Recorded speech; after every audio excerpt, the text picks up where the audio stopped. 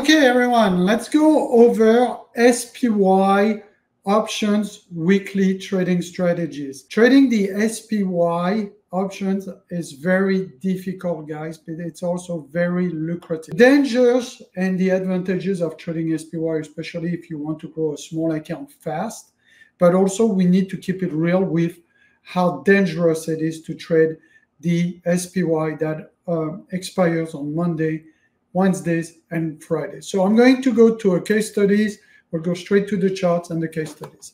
So, and here we go. So you can see that trading SPY has a huge leverage. For instance, here you see one of my trading day trading the August and the October puts here getting into 2022 on the SPY weekly options. And those are the same day expiry. Besides those, you can see those were 56 DTE, date to expiration. And you can see that, for instance, here are 419 put, that cost $2.02, went to $10.54. So you're talking here about a 5x your money, which presented a nice opportunity for 4,000, right? So you can see you can take small amounts of money here, 142, right, to 179. That's over 20% return, and etc., etc., etc. Okay, here 9 into 1272, and this is on the 56 days to expiration, right? But generally speaking, you're going to see the velocity of multiplication and the multiplier to grow small accounts fast by trading the 0 day to expiration, which usually you are going to see you trade them on Monday, Wednesday, and Friday. And by the way, that's a very important thing to know, because I try to really avoid the Tuesday chop, right? And I try to avoid the Thursday sideways to up, because what they do here is they position themselves to have the best option premium on Monday, Wednesday, Friday. Typically, another point also when you trade SPY options to keep in mind, it's always better to trade puts, right? So why is it better to trade puts, right? One of the reasons is when you look at a $1 option, right? There's 3 components into a dollar option. You have a real value into the options, a time value in the option, and the implied volatility in the option. So let's say I break down that $1 option right there. Let's say there's real value 10 cents, time value, let's say there's 40 cents, and there's implied volatility of 60 cents. If the market tanks, guess what? Real value on the put option right here is going to go up. Time value is going to go sideways to down for expiration, and the implied volatility is going to explode. Why? When the market goes up, the fear factor goes up, which means the implied volatility, the VIX, or the implied volatility in the options is going to go up. So I have 2 out of the 3 components going my way. Now, I am not a big fan of calls, because look what happened. Same the option, but this time it's a call.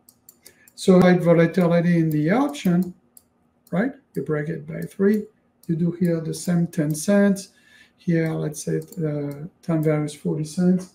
Implied volatility is 60 cents, right? Guess what happened? If it's a call and the market goes up and rip off, look what happened to the fear factor. The fear goes down. When the market goes up, fear goes down, which means your implied volatility goes down. So this IV would go down. This time value would go down because it expires worthless, and the real value will go up. Now I have 2 out of the 3 components in an option that goes against me. So I'm more of a fan of put to start with. Now, let's remember one thing, guys. You got to understand that even though I'm showing you here that this option, this 419 put multiplied by 5, right?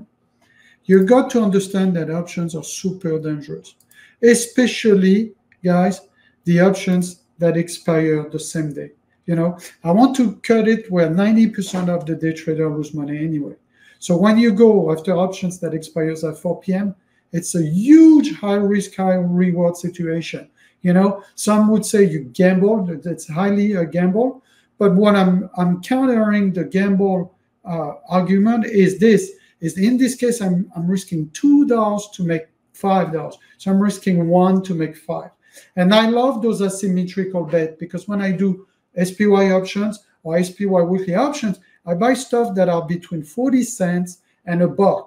You know, so I know my maximum loss per contract is going to be 40 cents or $40 an option to $1 to $100 an option. So 40 to 100 would be, so you know it's very well defined. How much will you lose per contract? It's very well defined. And those options explode. So let me show you some case studies, but I want also to cut through the fact that they are extremely dangerous, everybody. And my results here, I use them for the case study of this video, but it's not a promise that you can do this, and it's also a way for you to think about your risk and reward in SPY trading options. So if you go back here, I want you to know and have realistic rate of returns, guys. Okay, if you plan your trades and you do your analysis properly, it will help you and help you a lot to do well in options trading.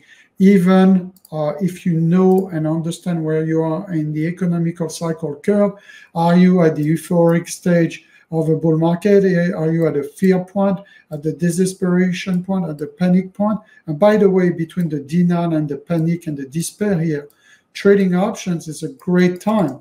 But then when the economical cycle comes back here, that's a terrible time to do options and SPY options. You're better off buying assets, stocks, or cryptos for the long term, long run, because then you start another 5-year to 7-year cycle. So hopefully that helps.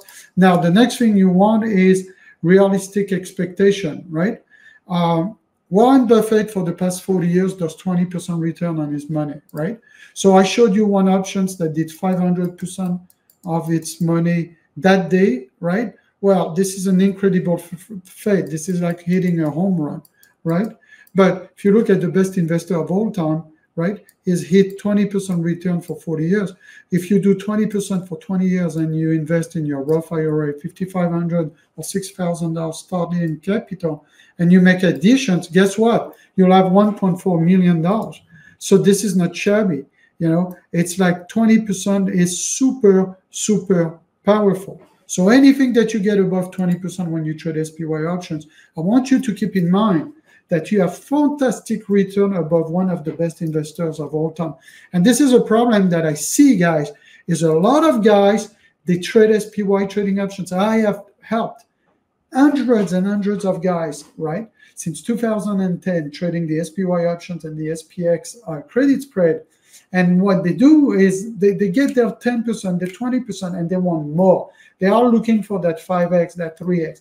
I never look for the 5X and the 3X, guys. I have a process. Look for my open interest, and we'll go over that. Open interest, volume, my support, my resistance. I box my trade. I box the strike that I choose from a resistance in the money to a support out of the money options, and I box them like this, right? And guys, they want more than the 20%. They're okay, this is doubling, this is tripling, but you're like a baseball player. Focus on the process, and the rest will take care of itself. You go for single and doubles, go 20%, 30%, 50%.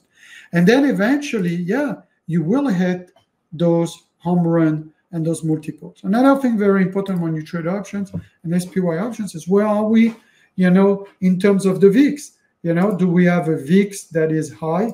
A low, 0 to 20, in which case you buy directional options, you know, put and calls. Again, favorite would be the put on the SPY. But if the VIX is super high, we're at 45 or even above 30, then you have to say, is it better for me to trade SPX credit spread? So you need to know where you land into the field, because any day that you're going to trade either SPY or SPX options credit spread, right, you have to understand if you have the odds in your favor. And the odds in your favor is to look where you stand in relationship to the weekly range on the VIX, right? And this is very important because, as we've seen, your option, your SPY trading options, whether it's a weekly options that expires on Monday, Wednesday, Friday, or 56 days out, like I showed you, is dependent also on implied volatility, real value, time value. 3 components of an option, right? So, and the next thing is, look, we use tools and probability calculator and support and resistance and trend clouds. See, this is a down cloud here. This is an up cloud blue here. I have probability here, you know, shorting at the edge here, buying at the edge here. That gives us a structure here also with the institutional power volume indicator, net seller from the institution. And here they come, net blue, net buyer, net buyer, net buyer, net buyer. So you got to have a little edge, whether you use support and resistance, moving average, volume profile, whether you use indicators to help you make better decisions. Try to find your edge in the market to help you understand where you are going to take those strikes in your options. Okay? Now, another thing also is to understand volatility and the time decay of an option. If you start buying options that are here at about 70 days or above, you see that the time decay is very negligible. It's kind of almost flat, really, right? But then when you start buying options here at the 45-day mark, look what's happening. Time decay starts accelerating. And what I like when you arrive at the 0 date to expiration on the SPY, right? Guess what? All the volatility, pretty much all the time value is gone anyway. So this is why they are super cheap. This is why I'm able to get them between 50 cents and $1. Because all that implied volatility, that time value, sorry, that decay that started 120 days ago is already gone in the option, right? Now, I want to show you some real money case study and looking at option chart. I think it'll help you also understanding some of components, and then we'll talk about delta management on how to mitigate risk trading the SPY options. So here, let me go here, and hopefully you can see. Okay, so here you can see this is a day on September 6 to early 22. I've done 16,500 trading the SPY options. You can even see the strike that I did. I cornered the market essentially with 389 puts and 392 puts. You can see here I'm at roughly about the same amount, 7,500 on one and 8,900, almost 9,000 on the other one. Now, I want to show you why did I choose the 392? Why did I choose that 389 that day, right? And I want to show you here the options. So here's the options that I took. This is the 392 puts, right? And I bought this 392 puts. And by the way, this is something that you really want to do with your options, everybody, is to map the options. You want to look at the option chart itself. So I bought this option around $1.55 here.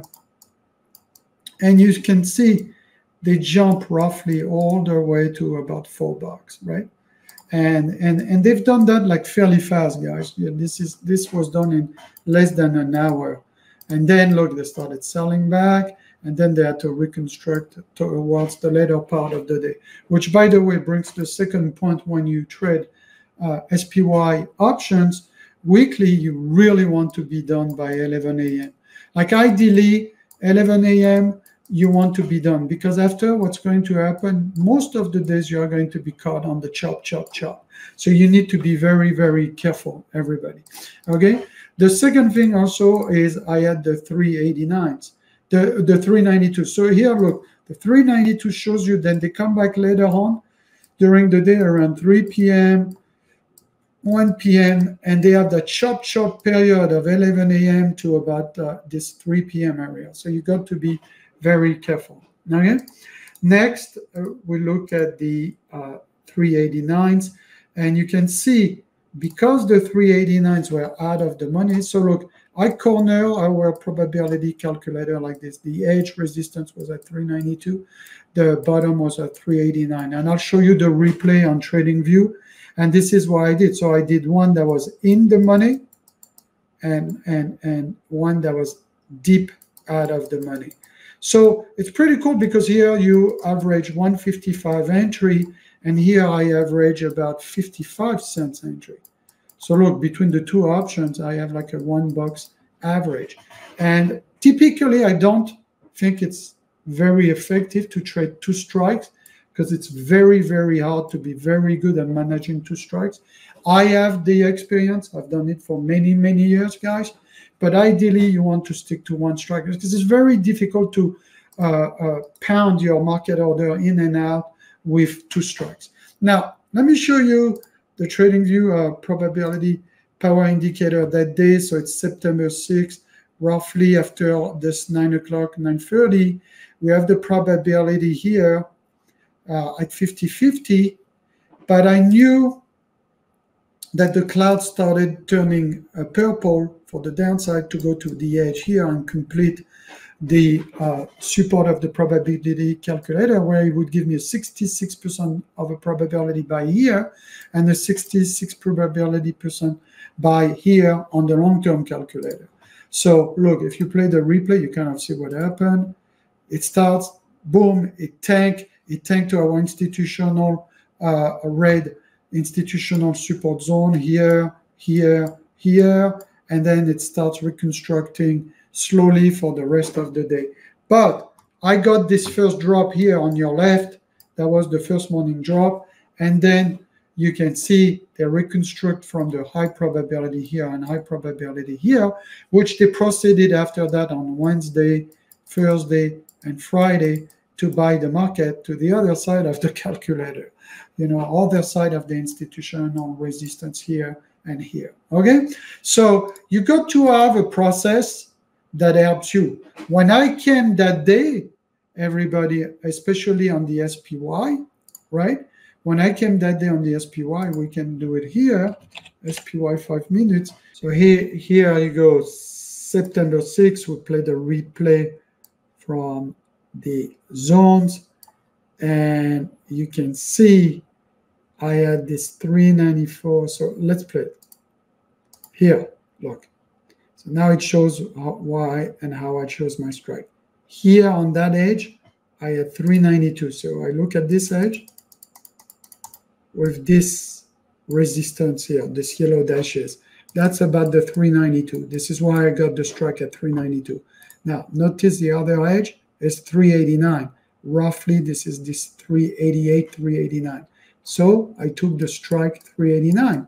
So by using a process, you know, either it's your cloud, either it's your support and resistance, I look at our probability power calculator for support and resistance, and then this is how I establish the in the money and the out of the money SPY options to trade. And then the rest is history, you know, it tanks. See, you see it tanking, boom, boom, boom, boom, and it comes back, and it comes back to the edge of the calculator and goes back down, right? And eventually it becomes a long, okay? So whatever is the process that you use to choose your strikes, make sure that it's helpful to you. Obviously, has been helpful to us, you know, to generate this type of money, right? But there's no false promises. This is very hard to trade SPY options, everybody, you know. I want to talk about the risk on SPY options that most people don't talk. It's called delta management, right? So hopefully this is going to help you. Look, if I look here, let's say you have a $10,000 account, right? And you have to figure how much risk am I going to put in this account? How much am I going to stress the account, right? Typically, I recommend you don't stress the account more than 5 to 10%. That should be your max. That means that you really should not risk more than 500 to 1,000 delta. This is a lot of delta risk. So what is a beta-weighted delta? It's a little bit more advanced here. See, I have beta-weighted check. It means that each time the SPY goes up or down, I am losing 500 delta, so $500 up or down, right? Which means that I'm stressing my account by 5%. You need to be careful because if you go at 10% of your account and you go 1,000 delta, that shows that if you have 10 losers, you blow up your entire account. So that gives you a little bit of quick way of understanding risk management and delta risk management when you trade SPY options or any options is how much are you stressing the account. And ideally, everybody, if you stay around 300 delta in your account, which is about 3% on $10,000, you will be fine. So hopefully, guys, this is helpful. You know, at the end of the day, you know, day trading is super dangerous. 90% of the people lose money day trading. You know, you have to call a cat a cat. I've done this for 28 years. You know, there's a lot of YouTubers that are going to make it easy. You know, it takes a long time to be good at those SPY options. So what you need to do is refine them. It's like going at the gym. Bench press, I don't know me, 135 pounds first, and then build up 150, 175, 200, 225. Get used to stress your account to account levels that are not going to blow up your account, because SPY trading is very hard. But if you master doing 20%, 30%, double, triple, quadruple in your account, you know, all it takes, guys, if you think really carefully, it takes 9 doubles. You are 9 doubles away from $1 million. 5,000 becomes 10, it's 1. 20, you know, 40, 60, 120, 240, 480, 480, 860, and boom, 9. You're at $1 million something. So 9 doubles, if you can master those with small amounts of money, it's all about taking asymmetrical risk. Small amount of money, a lot of reward. Small amount of money means if you blow up, you lose small. Because I'm still a big believer, guys, that if you look at your money management, it took me a long time, guys, and I've done this for a long time, over 20 years, guys, you know, that you need to have 3 pyramids. You have your day trading pyramid, maybe you put 10%, it's highly risky.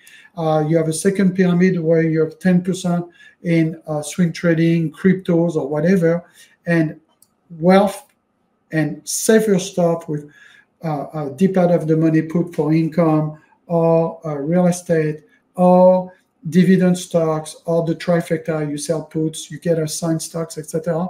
here for 80% of your assets. If you do that, guys, you will always be in a situation, right, to be safe or safer, because the max you can lose in your life then becomes 20% of all your cash assets.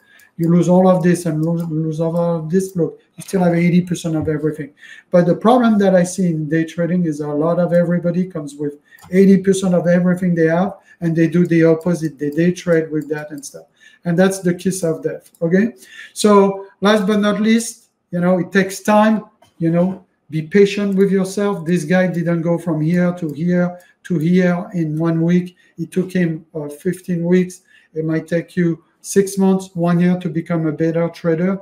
And most importantly, guys, surround yourself, you know, with people who are on the same missions, that trades for real money, you know. Like, I cannot stress that enough on YouTube. A lot of people listen on YouTube, people that do not trade real account and do not trade real live in front of people, okay? So if this is helpful, don't forget, check the link below. We have a free Discord group. Every day we give free pre-market analysis. Check our power indicators if you're interested, if that can help you. And most importantly, check the stuff that we do with SPY in our live trading group. You take care, everybody. Hope we'll see you in our Discord group. And hopefully, most importantly, this video was helpful. Maybe you got hopefully 1 or 2 nuggets. We'll continue doing some SPY video for you. Take care, everybody. Stay safe.